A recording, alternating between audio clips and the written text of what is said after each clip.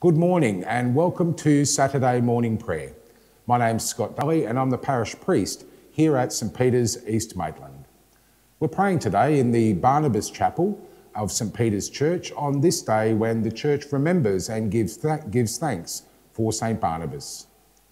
St Peter's Church stands on Wonnarua country and our family pays its respects to elders past and present. Saturday morning prayer can be found on page 419 of a prayer book for Australia.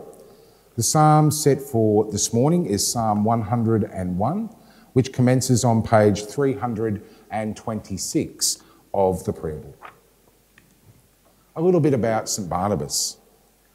Though not named among the 12 or the evangelists, Barnabas emerges in the Acts of the Apostles as one of the most significant of their number. He sold his estate and gave the proceeds to the church, since all things were to be held in common, and he clearly became a leader. He is described as a Levite from Cyprus, so like his friend Paul, was from the Greek world rather than from Palestine. And he introduced Paul to the leaders of the church in Jerusalem. He was sent to Antioch, apparently to guide the Christians there in their relations with non-Jewish converts, promoting the concept of all being one in Christ. He broke with Paul to go to Cyprus, and tradition has it he was martyred there in about the year 61. So with the church across the world, we give thanks to God today for the life and ministry of St Barnabas. God has shone in our hearts to give the light of the knowledge of the glory of God in the face of Jesus Christ. Glory to God, Father, Son, and Holy Spirit, as in the beginning, so now and forever. Amen. We say the opening canticle, a song of creation. Bless the Lord, all created things, who is worthy to be praised and exalted forever. Bless the Lord, all people of the earth, who is worthy to be praised and exalted forever. O people of God, bless the Lord. Bless the Lord, you priests of the Lord. Bless the Lord, you servants of the Lord, who is worthy to be praised and exalted forever. Bless the Lord, all you of upright spirit. Bless the Lord, you that are holy and humble in heart. Bless the Father, the Son, and the Holy Spirit, who is worthy to be praised and exalted forever. The night has passed and the day lies open before us. Let us pray with one heart and mind. As we rejoice in the gift of this new day, so may the light of your presence, O God, set our hearts on fire with love for you, now and forever. Amen. Psalm 101, which commences on page 326. My song shall be of steadfastness and justice. To you, Lord, will I sing. I will be wise in the way of innocence. O when will you come to me? I will walk within my house in purity of heart. I will set nothing evil before my eyes. I hate the sin of backsliders. It shall get no hold on me. Crookedness of heart shall depart from me. I will know nothing of wickedness. Those who secretly slander their neighbours I will destroy. The proud look and the arrogant heart I will not endure. My eyes shall look to the faithful in the land, and they shall make their home with me. Those who walk in the way of innocence, they shall minister to me. No one who practices deceit shall live in my house. No one who utters lies shall stand in my sight. Morning by morning, I will destroy all the wicked of the land and cut off all evildoers from the city of the Lord. Creator God, whose praise and power are proclaimed by the whole creation, receive our morning prayers, we pray, and renew us in your service, through Jesus Christ our Lord. Amen. The reading this morning comes from the Acts of the Apostles, beginning at the chapter 4, beginning at the 32nd verse. Now the whole group of those who believed were of one heart and soul, and no one claimed private ownership of any possessions, but everything they owned was held in common. With great power, the apostles gave their testimony to the resurrection of the Lord Jesus, and great grace was upon them all. There was not a needy person among them, for as many as owned lands or houses sold them and brought the proceeds of what they sold. They laid it at the apostles' feet, and it was distributed to each and any as they had need. There was a Levite, a native of Cyprus, Joseph, to whom the apostles gave the name Barnabas, which means son of encouragement.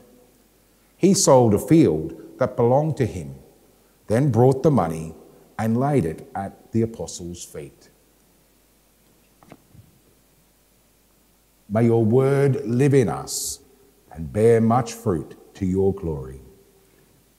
We'll say the canticle, a song of redemption, together.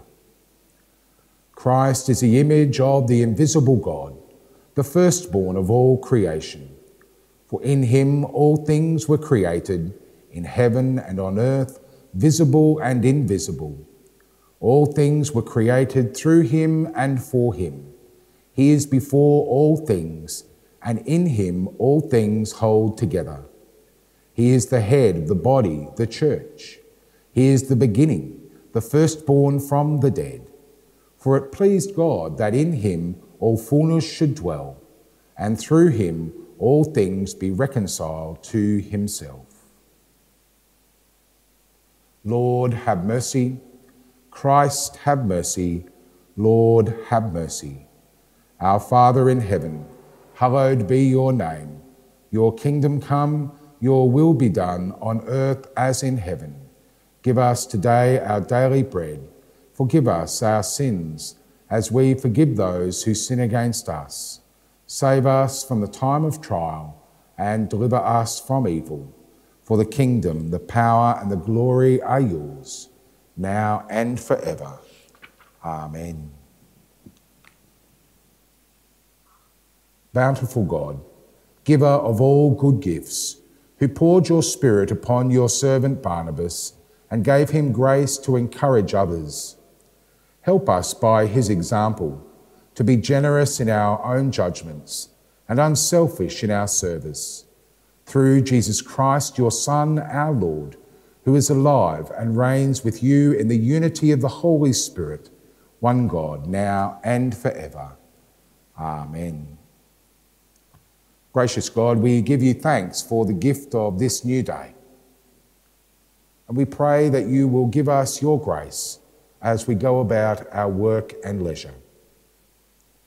Gracious God, we pray for your church throughout the world. Locally in our own diocese, we pray particularly for our bishops, Peter, Sonia and Charlie.